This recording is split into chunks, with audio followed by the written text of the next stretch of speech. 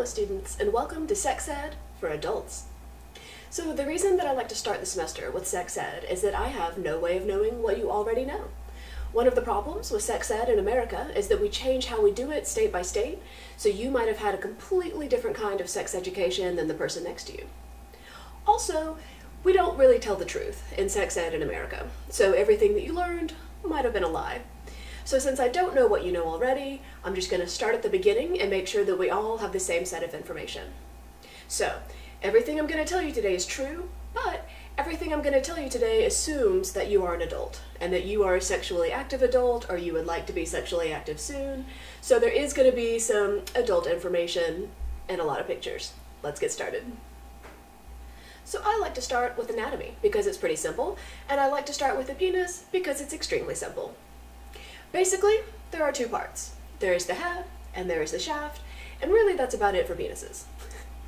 It does get slightly more complicated than that, but basically what you need to know is that there are two parts on the outside. The shaft is the long part that sticks out, and the head is the part at the very end of that.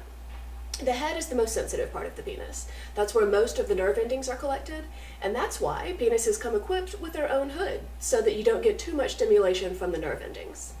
In America, it's pretty common to circumcise baby boys, so for reasons that are basically unclear, we remove the hood, which does end up deadening the nerve endings. So for a lot of men who have had circumcisions, they actually have less feeling in the head of their penis than they would have had if they had left the foreskin intact. So this is one of the reasons that circumcision is kind of going out of style. But anyway, this is essentially what a penis looks like. You'll notice that there are those two parts. When a penis gets erect, it does not activate a bone, it does not activate a muscle. Basically what happens is a lot of blood flows into the penis that was previously elsewhere in the body, and it fills up this sort of spongy tissue. You can see it here in this cross section. It's called the corpus cavernosum, and basically there's like one tube on each side of the penis. Normally they're just kind of chill, they're just kind of flat, they sit there, but when they fill up with blood, they become so full that the penis becomes hard. And so that's how erections happen. There really is no muscle, there's not a single bone in there, it's just blood that essentially flows into the penis and then gets trapped. So the way that Viagra works is that it allows the blood to flow in as much as possible, but it stops it from coming back out. So Viagra does not give you an erection if you couldn't already get one, it just sort of helps. So you'll notice that at the end of the penis there is only one opening. That is the urethra. It has two functions. Basically it releases urine and semen. So, in the male body, it does two things. The other thing that I want to draw your attention to are the testicles. Typically, there are two. Typically, the left one hangs a little bit lower than the right one. Don't know why, most men are just right-handed. And the one thing that is kind of interesting about testicles is that they move more than any other external part of the body. So they like to remain about 2 degrees cooler than the rest of the body, so they will move up and down outside the body as needed in order to either get warmer or stay cooler. So that's kind of interesting. But other than that, they're not particularly useful. They're very sensitive, so having them on the outside of the body is kind of an unusual choice. A lot of other animals keep their testes tucked up inside just in case. Another thing that's important to know about penises is that there are lots of varieties. They come in all sorts of sizes and shapes, circumferences. Some of them are long, some of them are short. They can point up or down, they can point left or right. Pretty much all of that is completely normal. If you have any pain, especially in regard to erections, then you should see the doctor. But if you're curious about the color being a little bit different than what you've seen before, or the bend being a little bit different than what you've seen before, you're probably just fine. They tend to do all sorts of things, not something to worry about. The other thing that people get very concerned with in regard to penises is size. And this is kind of unfortunate because there's nothing you can do about your size. It just is. No amount of Viagra or stretching or pills is ever going to change the size of your penis. I'm sorry. They're working on it. They're trying penis enlargement surgeries, but so far no luck. So, the average penis is really about 3 to 5 inches, typically about 4 inches in circumference, and a lot of people don't know this because normally the penises that we see are in pornography. And in porn, typically the actors have about an 8-inch penis. As you can imagine, this is substantially bigger than a 5-inch penis. So one thing to keep in mind is that even though you've seen a lot of these penises in porn, those people are actually kind of genetic abnormalities. This isn't something you should expect for yourself. You should just find the person who likes your penis just as it is. Next, we'll move into female anatomy. this can get a little bit more complicated. So let's look at this picture and we'll work our way from the outside in. So on the outside, we have the labia majora. These are sort of fatty tissue. They're actually designed to prevent you from getting hurt if you're having sex in the missionary position, which is kind of nice. So you've got those little fat pads there on purpose. The next part is the labia minora, and this is often what we call the vaginal lips. And these are made of a different kind of skin. So the labia majora tends to have hair and be sort of like the rest of your skin, maybe on the outside of your arms or legs. The labia minora might not have any hair, and it might be a different color, a little bit darker sometimes, because the blood vessels are closer to the surface. So the tissue on the labia minora is a little bit more delicate, so remember to be careful with that. Next, if we start at the top and in the middle, we have the clitoris. Now the clitoris is super interesting.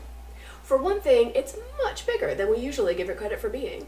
Normally, we just talk about the little part that sticks out, which is probably about the size of the end of your pinky, but it's a whole horseshoe shape, and parts of it wrap around the outside of the vagina, which might be why some women can orgasm from vaginal penetration, but that's something we'll get to later.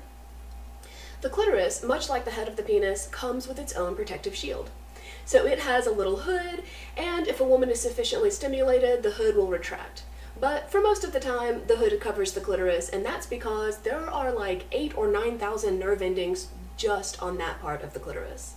It is by far the most sensitive part of the human body. The end of your finger, for example, has about 2,000 nerve endings, so you can imagine why it needs its own protective hood. Alright, going back to our original drawing. The next thing down is the urethra. So the urethra is the hole out of which urine comes. So some people get this confused because women have a little bit more complicated anatomy and they have more holes than a man might have. So the urethra is where the urine comes out. That's why, for instance, you can pee with the tampon in. The vagina is the next one down. So the vagina is where babies come out and things like penises and toys go in. It's where your menstrual fluids will come out. And the vagina is not the whole deal. The vagina is really just that one canal. And that's an important thing to remember. Very often people say vagina, but they mean vulva. Next down, you have a little section of skin we call the perineum, and that's basically the skin that separates the vaginal canal and the anus. And then, of course, at the bottom, the anus. So female anatomy is a little bit more tricky, but the important thing to remember is that the clitoris is at the top and in the middle.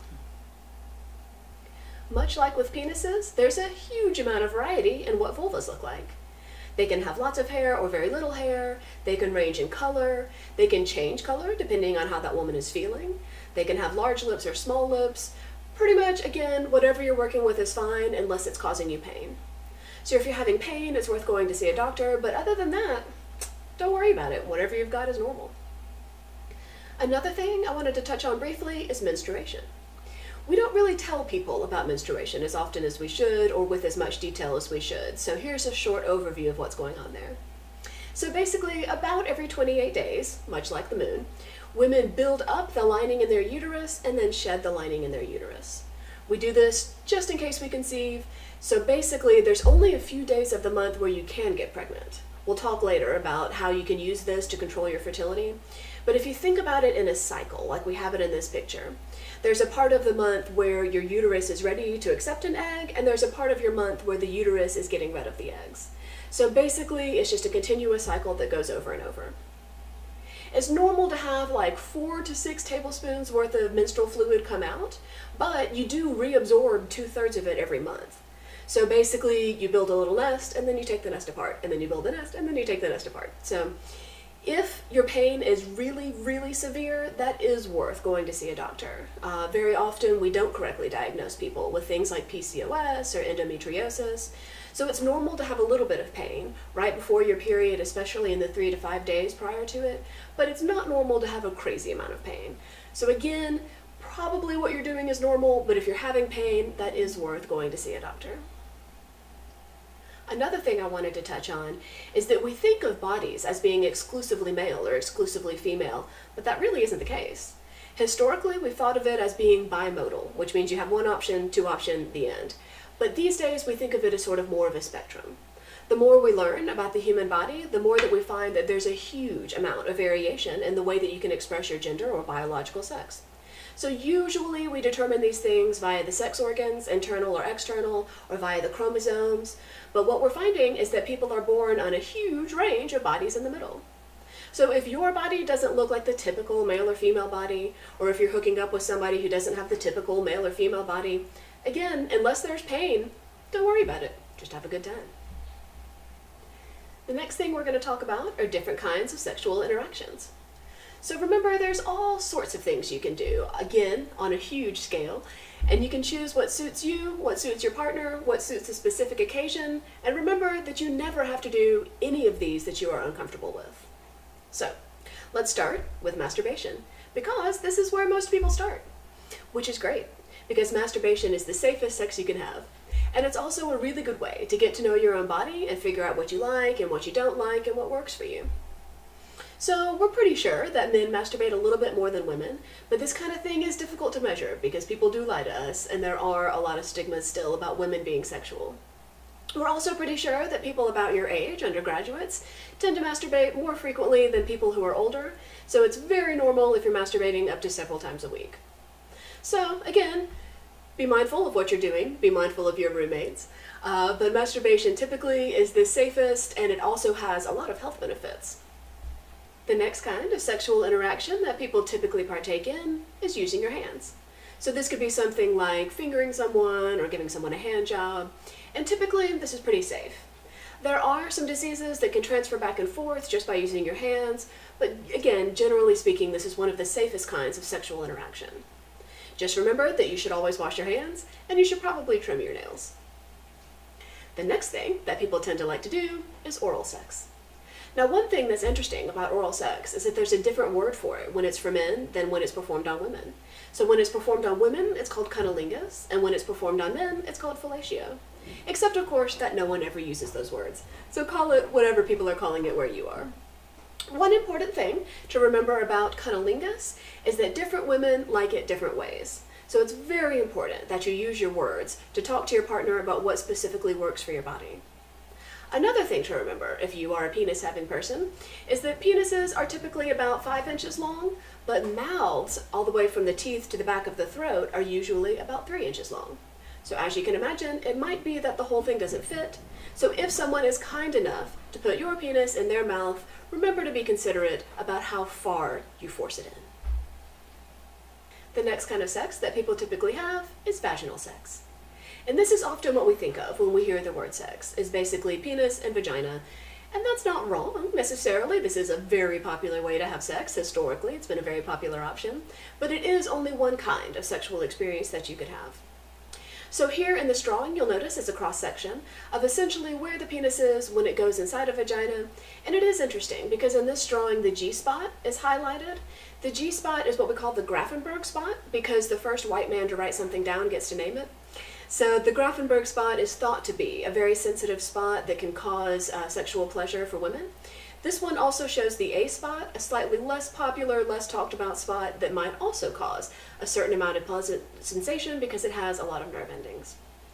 So, penis and vagina sex, pretty simple. You're probably familiar. I imagine you've seen it on video.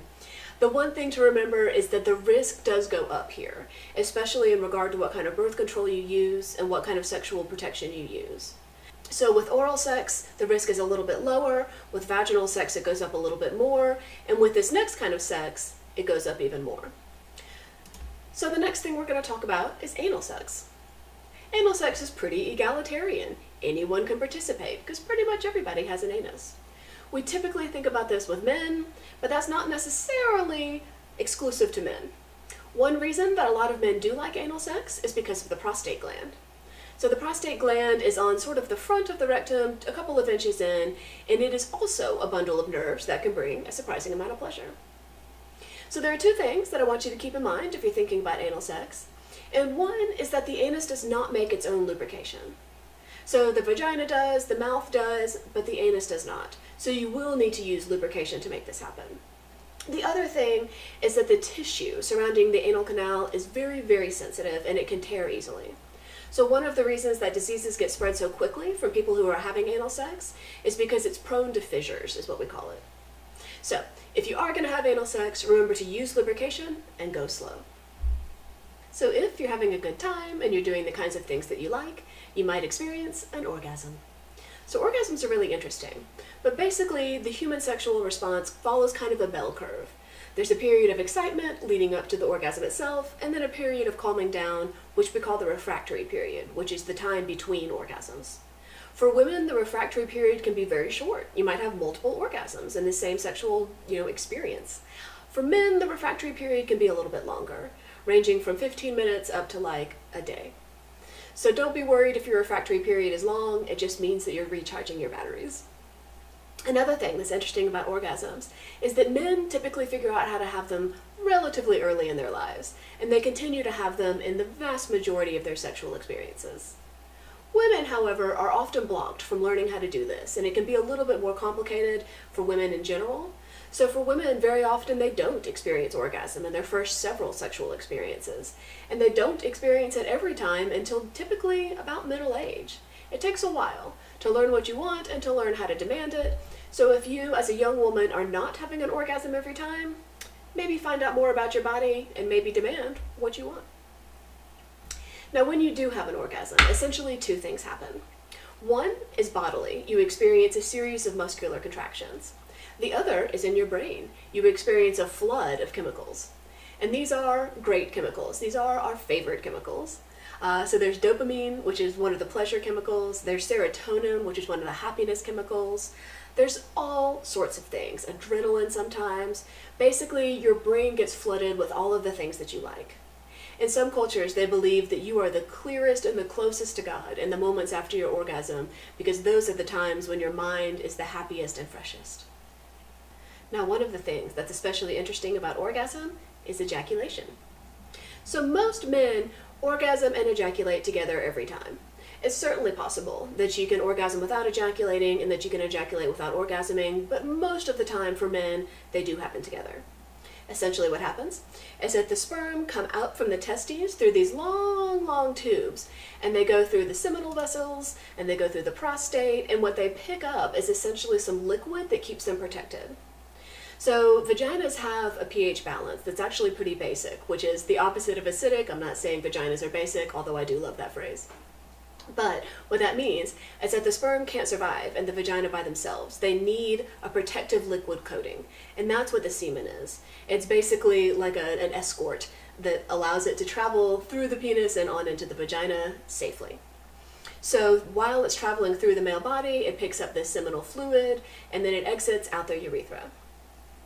How fast it goes when it exits is actually a matter of scientific study, and we're pretty sure it goes fast, maybe as much as 15 miles an hour, which is why you can't jump out of the way, which is why the withdrawal method does not always work. We'll get there later. Can women ejaculate, you ask? Yes. We don't know very much about it, in part because we don't study women's health issues, and we certainly don't put a lot of money into women's sexual health issues, which is its own problem, but we're pretty sure that some women can ejaculate. It's just that we're not sure where it comes from.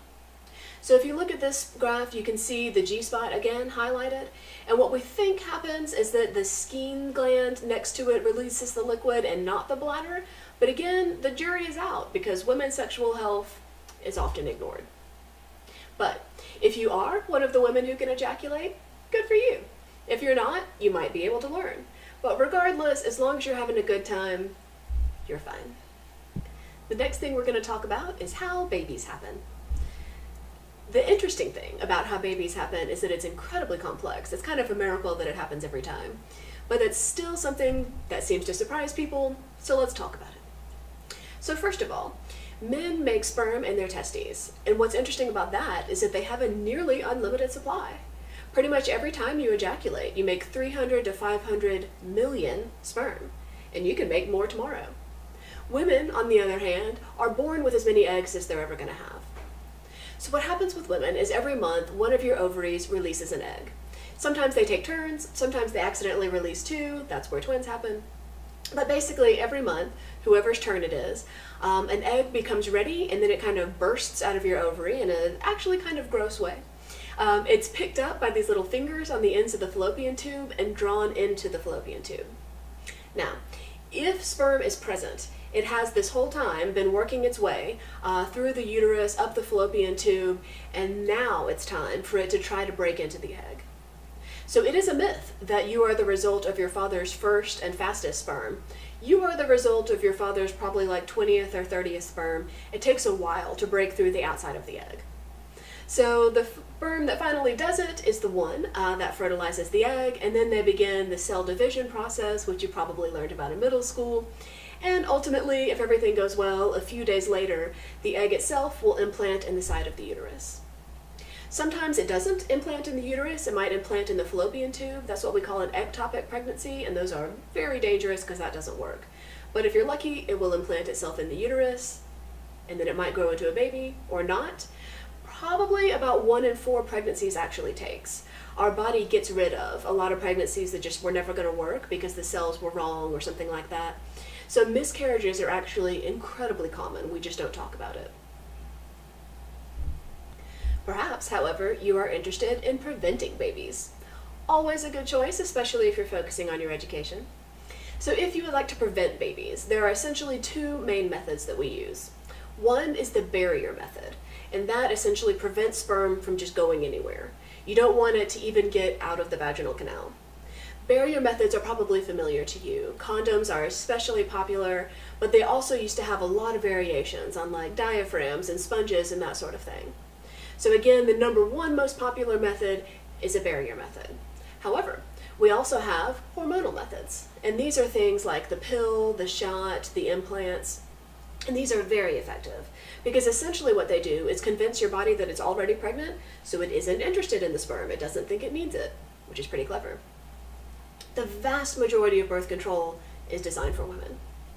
This is unfortunate because of course it would make more sense to have the birth control be on the side of the man. They're the ones that do all of the producing of sperm. But again, medical issues in America being what they are, most of the time it's going to be the responsibility of the woman. We're testing certain kinds of birth control on men. They're in human trials and I have high hopes, but for now it does tend to fall on the shoulders of the woman. Not all birth control methods are equally effective. So the most effective thing of all, of course, is like a vasectomy or a hysterectomy, just removing those organs altogether. But one of the most effective and safe options that I would recommend, especially for college students, is an IUD. So this is an intrauterine device, and there's 2 different kinds. One of them is copper, and we don't know why, but sperm hate copper and vice versa, so it works. The other is hormonal. And these are like 99% effective. The copper one is good for 10 years, the hormonal one is good for 5 years, and it's a really good option for busy young women because you put it in once and then you don't have to think about it again for years. A lot of women choose the pill, and the pill is also an excellent option, but it is important that you take it at roughly the same time every day because that increases its effectiveness. And it is also important that you take it every day, which can be hard to remember. However, after that, lots and lots of options. There's vaginal rings, there's diaphragms, there's the withdrawal method, which is a little bit more effective than we like to admit, but I'm sure you've heard the famous joke, what do we call people who use the withdrawal method? Parents. It might work 9 out of 10 times, but those odds are not good enough if you're trying to prevent pregnancy.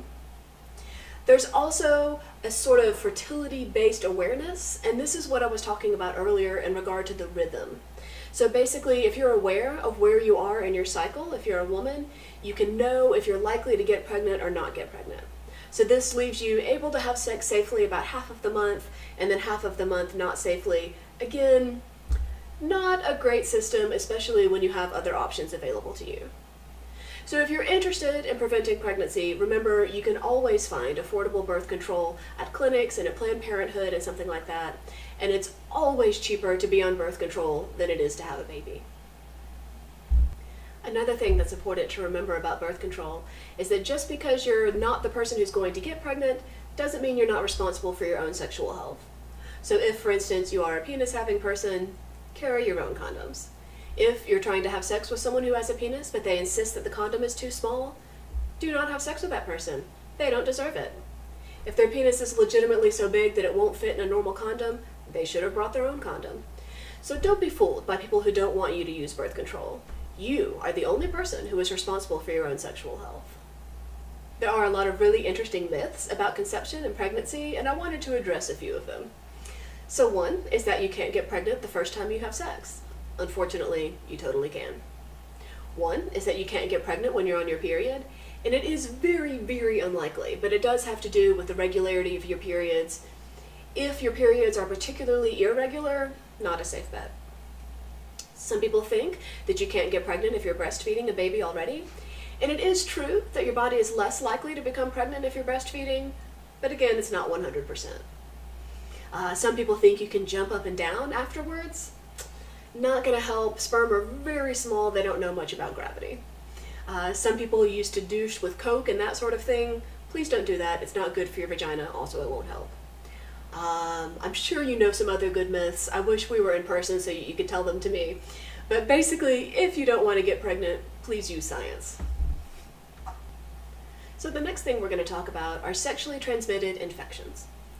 We used to call them sexually transmitted diseases, STDs, but these days we call them STIs because we realize that most of the time it's a bacterial infection and not a disease.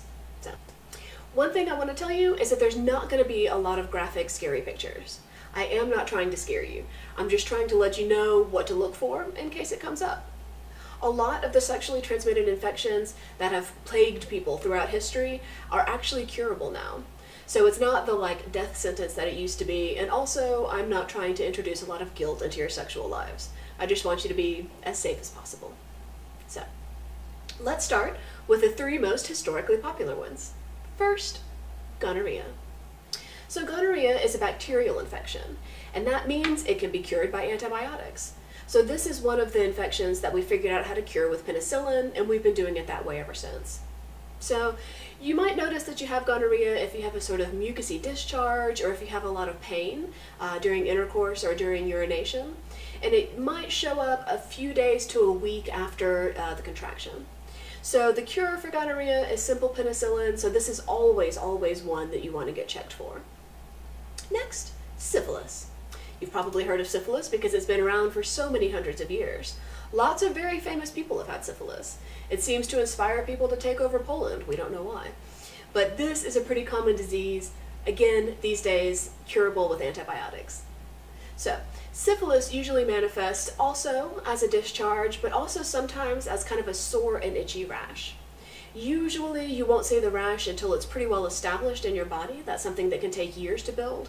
So for the most part, if you're keeping an eye on yourself and your sexual partners, you're most likely to see the discharge. The onset for syphilis can be just a couple of days or a couple of months. So again, that's why it's important to get checked regularly. Next, chlamydia. So chlamydia, also a bacterial infection, also curable with penicillin. Chlamydia also has a long social history, and it also typically manifests as discharge or pain during urination or sex. So again, this is why it's important to get checked pretty regularly, because this one can show up 2 to 6 weeks after contraction. Another thing that's important about chlamydia is that people are often asymptomatic, especially women. So women can be carriers of chlamydia and not know it for months, maybe even years. So again, get checked regularly. Next, I want to tell you about herpes. So herpes can be especially tricky because there's 2 different kinds. And in short, we usually just call them oral and genital, but they can go back and forth. You could definitely get 1 strain on both parts of your body, or 2 strains on both parts of your body. The other thing that's tricky about herpes is that it can be spread by skin-to-skin contact. So even though you're not interacting with bodily fluids, you might still contract this. The other thing that's tricky about herpes is that we don't necessarily have a cure for it. We do have excellent repressive pills, so you can essentially take these pills so that you don't have any more outbreaks. But a lot of people have 1 outbreak and then never another one, or a lot of people have it but they tend to be asymptomatic. So you might have it and not know that you're shedding cells and giving it to your partners. So it's very important that you do get tested for herpes so that you can behave in a responsible manner. Next, we'll talk about HPV, the human papillomavirus. And one of the things that's really interesting about HPV is that you probably already have it. You might even have already had it and discharged it from your own body. Sometimes bodies are able to spontaneously rid themselves of this one, which makes it super interesting. That said, the other thing that's really interesting about HPV is that we've recently invented a vaccine. So you may have already had the vaccine. Typically we try to get people to start it before the onset of sexual activity. And the vaccine prevents the worst cases of what it can do. Because for the vast majority of people who have HPV, it's no problem. It exists, it leaves, whatever. But it can cause warts and it can cause cancer. So it is always a good idea to get the vaccine if you're able to, but it's also a good idea to wear protection, because even if you already have HPV and it's not a problem for you, it could be a problem for your next partner, so it's always worth preventing. The final kind of infection that I want to talk about is HIV and AIDS. So HIV stands for Human Immunodeficiency Virus, and AIDS stands for Acquired Immunodeficiency Syndrome. So essentially what happens is that a virus gets into your body and replicates itself over and over and attacks your immune system. So this can be very dangerous, because often what ends up happening is that your immune system is so weak that you die of other things because you're unable to prevent. So HIV and AIDS used to be a death sentence. It used to be extraordinarily dangerous and extraordinarily fast. We've come a really long way in terms of treating. So we haven't yet figured out how to prevent it entirely, but we have figured out great ways to treat it, and it's no longer a death sentence. You can live comfortably with HIV for decades and decades.